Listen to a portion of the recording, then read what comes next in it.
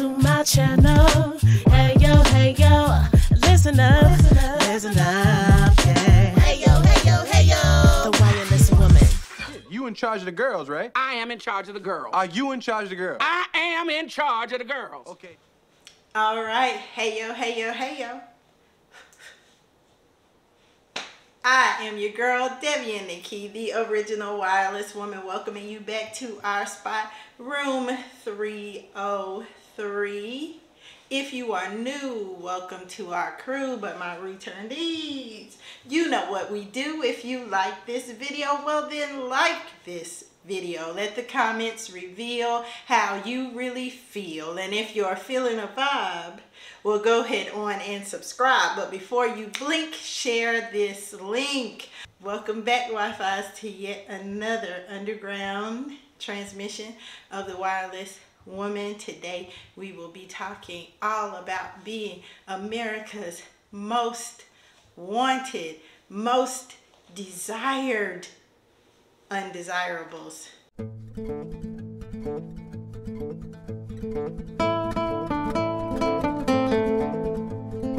But before we get into today's content, you already know what time it is. What are we gonna do tomorrow night? The same thing we do every night, Pinky. Try to take over the world. It is time for my bevy of beautiful, bodacious, black beauties to come to the front of the class for today's transmission.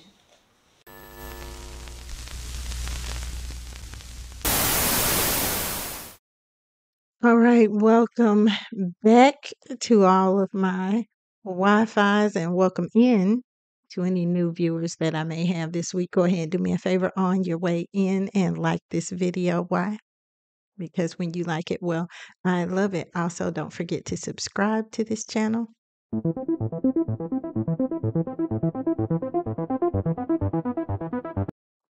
Make sure that you also click the notification bell for uploads of when I go live and when I upload new content. Also, leave me some comments down below. I really look forward to engaging with you there. I can't promise you that I won't give you no smoke, that I won't give you no gas down there, especially if you didn't actually watch the whole entire episode. You just heard something and then wanted to jump down there and respond to it. We do not react here. We respond. And a response can only be given where information has been received. So keep that in mind. All right, today we're going to be talking about being the most desired undesirables. I have never in my lifetime seen a group of people be so worried about people that they say they don't like. It's starting to feel like the 80s. It's starting to feel like Goonies. Like we're getting this new generation of bullies. Like we had real bullies in real life in the 80s. Then you had like the more like cyber bullies as technology kind of came along. But now we're getting back into that regular, just old school bully phase. And if any of you ever had like a real bully, especially if you're in my generation, you know, not somebody just clapping back all in comments, but an actual bully, someone that waited for you to get off the bus from school, somebody who threw your lunch tray down in the floor. I mean, if you ever really had a bully, what's the advice? Go ahead and drop it in the comments. If you're in the live chat right now, go ahead and put it in there. What was the advice your parents gave you when you came home crying, shaking, and quaking about a bully? Beat them. Your parents, they was like, you told Harpo to beat me. Your parents gave you that advice. Pick one of them off and fight them. So here's the thing. Black women, we're pressed on every side, hard pressed down, shaken together, running over with criticisms about how we look, what music we listen to, how we dress, who we are. Someone has to be watching really closely to really have the amount of critiques that they've had for us. But you know me, I'm going to talk around the issue before I get to my point. So, when I was growing up, I was what males considered undesirable. When I meet Black men now, especially the ones that don't date Black women, and I'm really like, who hurt you? Who hurt you? Right? This is deeper. This is deeper than some hair weave and belly fat. Who hurt you? And a lot of times, I don't ask the question that way. Clearly, I wouldn't get the answer that I seek. But generally, somewhere within the 1,556 critiques that a Black man who does not date Black women, let me qualify that because I know as soon as I said the words Black men, there were some Black men that got triggered. They didn't even know which ones I was referring to. But um, for the Black men who don't date, who will not, who refuse to date, entertain, look at, speak to peaceably Black women, speak peaceably to Black women.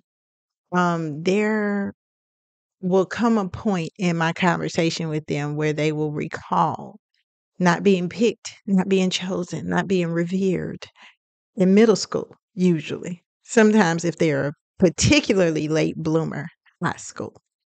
And for me, I can understand that. Like, I can respect that because I was heavily undesirable in grade, middles, high school. Some might even say college, and during that time, I became a wing woman. I became the type of girl that had lots of guy friends who would use me as the conduit to build relationships with my friend girls. That was how you met girls pre-digital media age. I know a lot of people have forgotten these days that some have never existed in a time where you actually had to speak to a person in order to date them. To meet them, you actually had to get to know things about them. And I would be that girl that guys would come to pick for information. Like, do she like me? What type of guys do she like? Like, what did she, because, they intended to put forward the best representation of themselves. So they needed that intel, that background information. I was a double agent, I was co-intel pro at that time. And it was my job to get intel on the girls and bring it back to the guys. But what's interesting was I would always have those say anything type of relationships and encounters with guys where I possessed all of the qualities that these guys wanted in girlfriends, but because I didn't look in the way that would get them clout, because I didn't look in the way that would bring all the boys to the yard, I didn't have those milkshakes. It meant that I had to be in close proximity with men, really most of the time for them to notice me. And I would hear things like, oh, I wish my girl was more like you, or, I wish girls were more like you. And that's a tough spot to be in. I can identify with men who have been friend zoned because that happens to women as well. We get friend zoned also more often than not. The song that Usher did, "You Make Me Want to Leave the One I'm With." Start a new relationship with you. This is what you do. Think about her and the things that come along with it. You make me. He said, before anything began between us, you were like my best friend. The one I used to come and talk to when me and my girl was having problems. You would say it'll be okay. suggest little nice things I should do. But when I go home at night and lay my head down, come on, it's your turn. Put it in the chat. You know the rest of the words. You know the rest of the lyrics. I'm giving you a second to put them down there because I want to see you participate. Okay. I was that girl. Like, I was not that it girl. I was that girl that had those types of intimate relationships with males and with boys, but they really did not value that in a mate and in a partner. I promise I'm going somewhere with this. I promise I am. Just stick with me. I'm telling stories old lady style. I know y'all TikTokers. You need me to get to the point in like 15 seconds or less, but I'm going to do it the way the ancestors passed on our history. And I'm going to tell you the story. My name, Devian, DEVIAN, is actually an Irish name, and it means bard. And a bard is a storyteller that tells a story to a song. So listen, I was born to do this, okay? And as long as I have the microphone, you will listen to everything I have to say. Or click off. But make sure if you're going to click off that you like or dislike and leave a comment. Let me know why you clicked off. But in the meantime, so I was that girl that guys generally passed over for my more attractive friends. And I'm going to be honest, at that time, I really thought it was a matter of desirability. Like, these girls had racks on racks, or, they were putting out whatever it was that made them more desirable to me. But as I got older, I started to find out that actually what it was access. These girls were just so much more accessible. And let's just be honest, as I've gotten older, I tell people this in real life, I am way too intelligent to be this beautiful. Okay. When I started to get beautiful and I had that much character and that much intelligence from all the years of being the ugly duckling and not being chosen. So by the time I got to swan status, by the time I got black swan status, baby, like, I was super intelligent and had lots of character. Like, I was like the full package by that point. And that made me so much less accessible, because it's like, dang, how do we get to her? She's beautiful. We can't use the regular beauty stuff because she's too smart for that. Like, I actually got to have conversation and character and accomplishment and education to get next to her. But it's like a deadly combination. But when I was growing up that way, it gave me that time to make those investments in myself, to be able to bring that full package to the table. And what my issue is, what I'm taking issue with when it comes to the men, is that you don't get to pick the desirability standards. By many standards, I'm still, even in all this glory, baby, and all this gorgeousness, I'm still highly undesirable to many, many, many men. I am somewhat of a collectible. It's got to be something that you're just into for you to appreciate who I am and what I bring to the table. And I'm fine with that. I'm fine with being a collector's item. I'm fine with being rare. I'm fine with being mint. I'm fine with being something that you don't necessarily go and get off of a rack. I have to be hunted down. And I'm okay with that. And not everyone who seeks shall find. Not everyone that finds me is going to be able to match me. Not everyone that finds me is going to value me at the same level I do. There's been tons of people that sold off collector's items that were worth millions, and they sold them away for a few thousand, not even knowing that it was something anybody was that interested in. So I'm fine with that. I'm fine with the fact that I'm not universally attractive. But I can tell you this.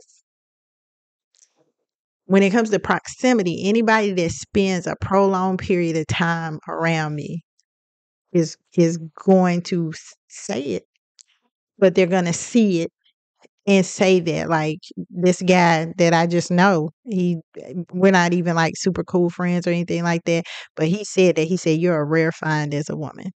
He said, I can see why men want to wife you up. He said, you're a wife. And I've been married twice. I mean, that can be true. You can be walking through the world and have the golden arm of a pitcher and never get picked for a team. It has nothing to do with your value. But I'm intrigued by the fact that men have started to get bitter by that type of experience, because when I wasn't being picked and I wasn't being chosen, I learned so much more about men by being in that unchosen space with them. And I mean, I get it, guys. Y'all don't want to be friend zoned. Nobody really likes that. That wasn't fun. But when you take the desirability politics out of it, that's a big part of why I am able to be so heavily desired by men who even would say they find me undesirable, because I am fit. I know I'm fat, but I actually am pretty fit, and I'm very feminine. There's a lot of men who think I hate men. They project that onto me, but for men who are in my intimate space, they would tell you that I'm very feminine. I'm very agreeable. I'm very willing to find compromises and center space. I'm very willing to forgive, to turn a page. I'm going to hold you accountable on that next page for all the information that was on the page before. But this new page, it's a new page. Let's turn it over. Let's see what else we can do. Let's see what else we can write. I'm very cooperative. I'm just not friendly. Now, I'm fit, feminine, not friendly. Why should I be? I don't even know you like that. All right, here we go. Right here. What, same time, bro. I don't know you, man. Same time. I don't know you. Okay. Same time. In order to have a friend, you have to show yourself friendly. So yeah, I can honestly say I'm not that. But even in that space of being all of those things,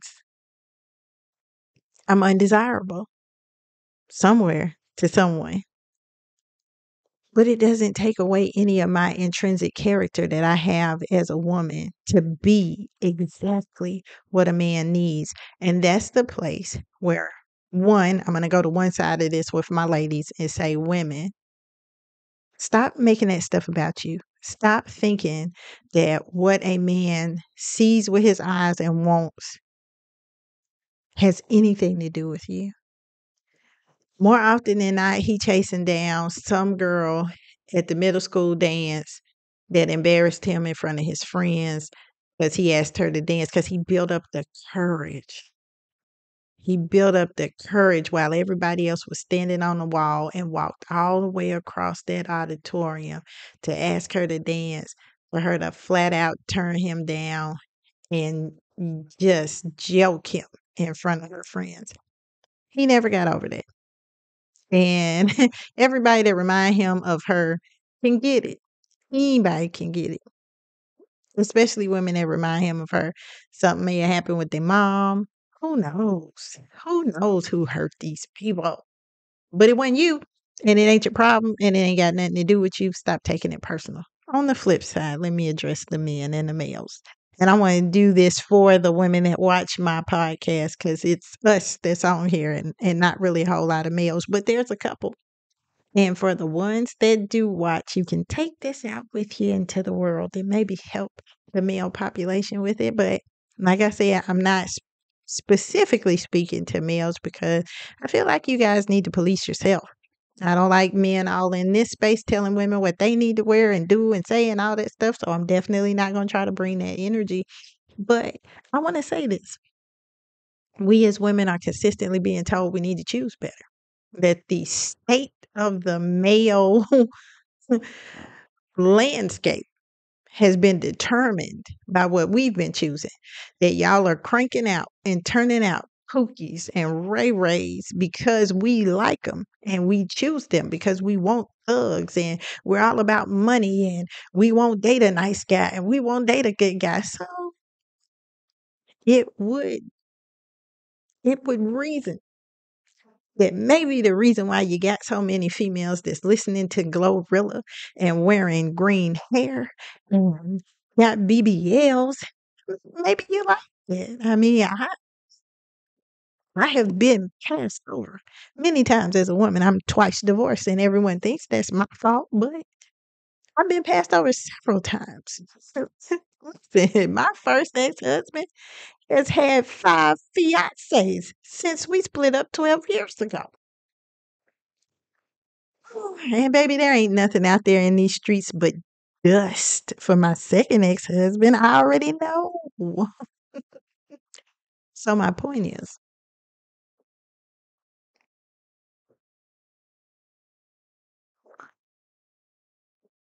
maybe, just maybe, the desirability politics are being chosen by men. I'm not going to go too deep into it in this video because I intend to do another video about how the type and amount of men that were attracted to me once I locked my hair, once I became more natural in my aesthetic. And I'm going to bring in some old videos. Baby, I used to be a vixen. I used to be in these skirts, okay? I used to spin the block on 2 wheels. Like, I wasn't loose or nothing like that, but I was just more desirable. The things that men desire, and this has been studied: straight hair over curly, light skin over dark, thinner women over heavier women. These are just the politics of dancing. These are the desirability politics that tend to be true. I lost 50 pounds and I saw the difference.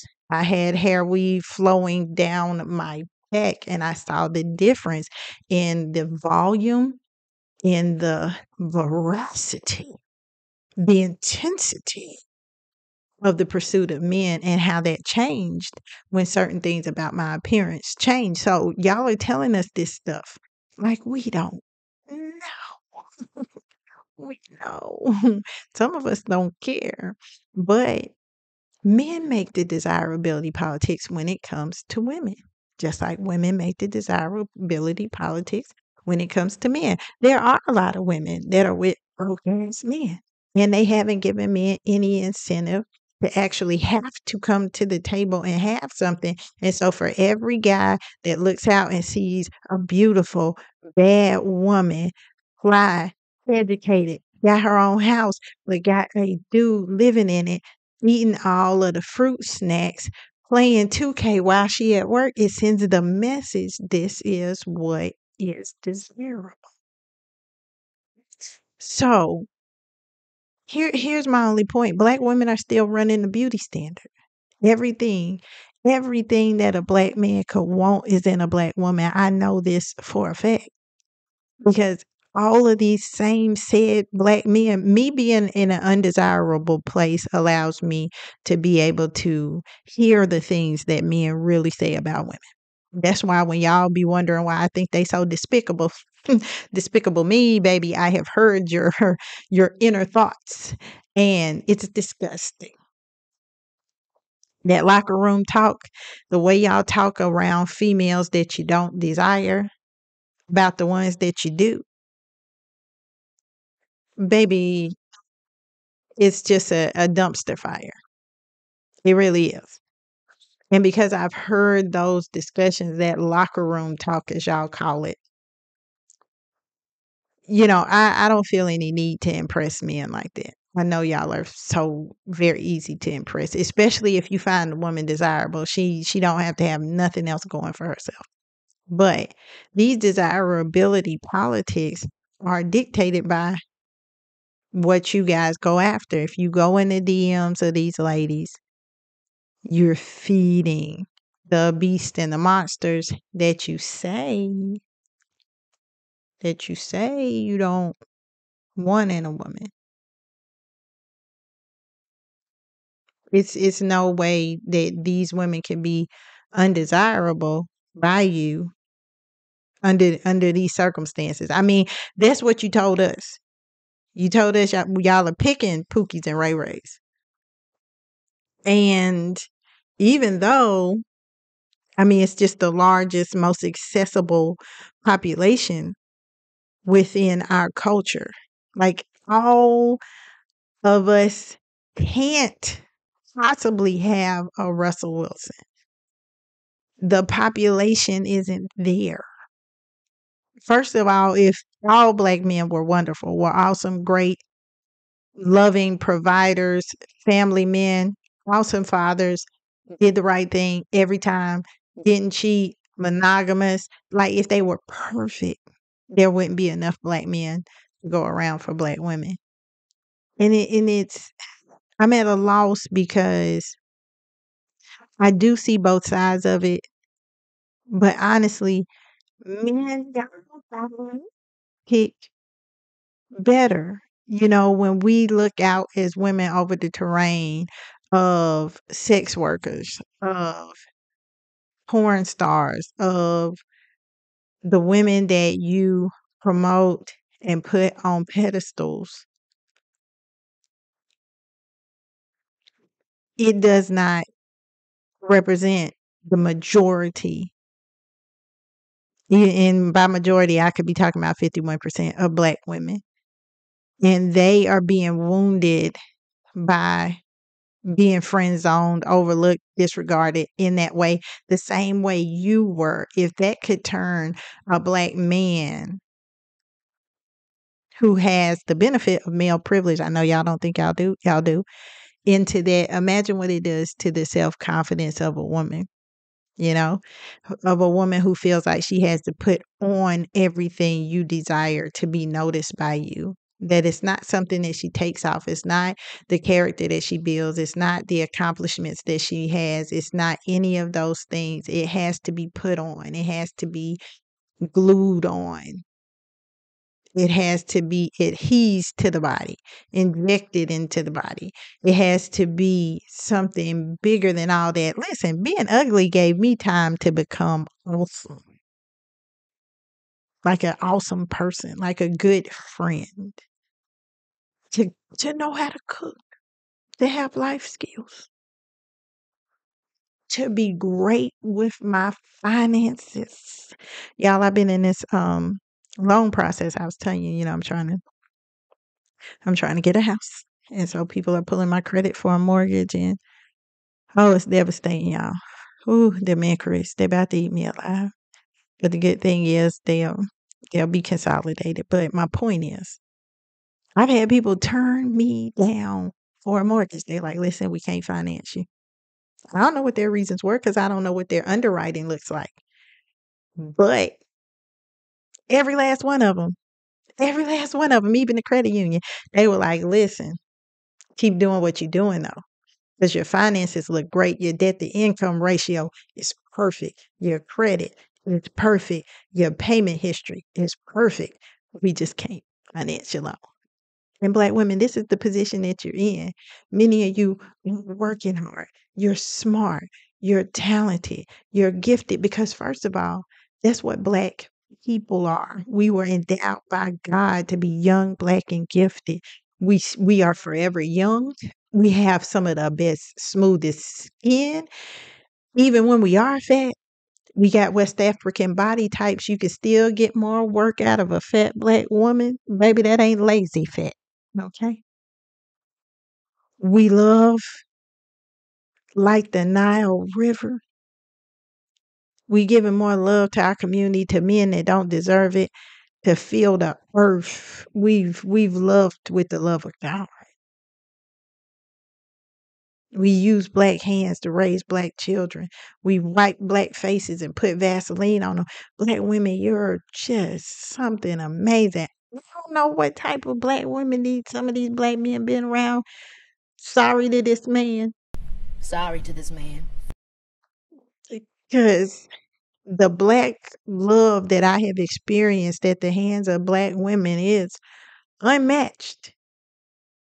I can't imagine there's anything purer or more beautiful on the earth than that.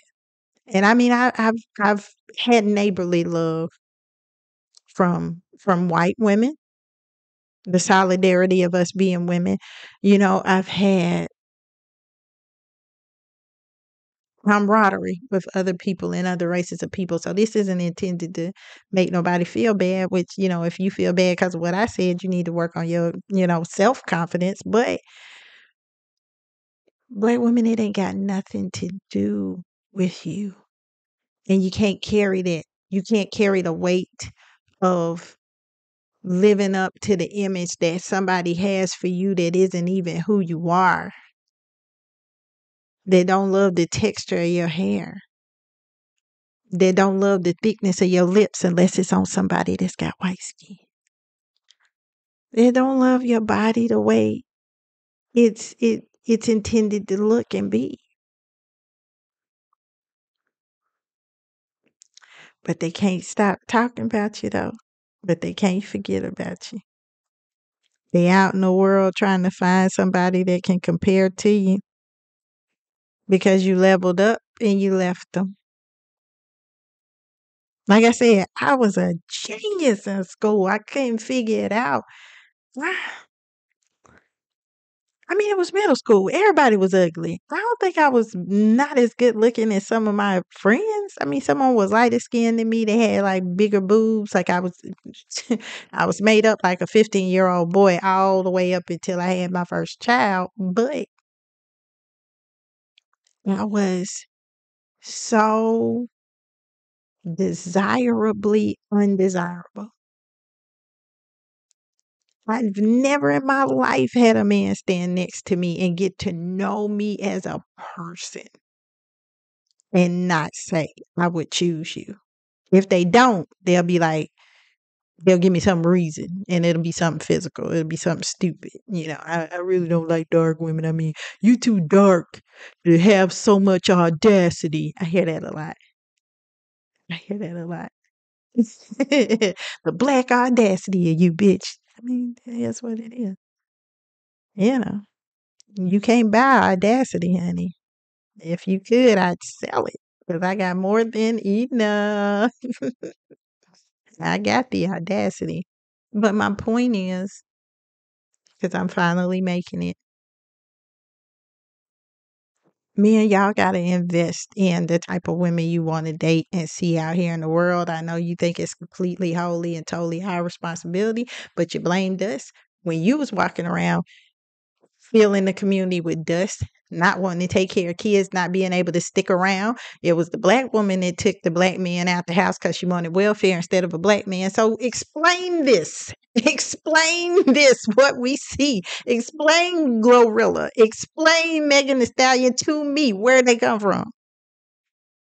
Explain these women that can't be tamed, that you just can't get to act right. I will just put it in the comments. I just want to know. That's our fault too. Pookie, our fault. And Shanquilla is our fault too.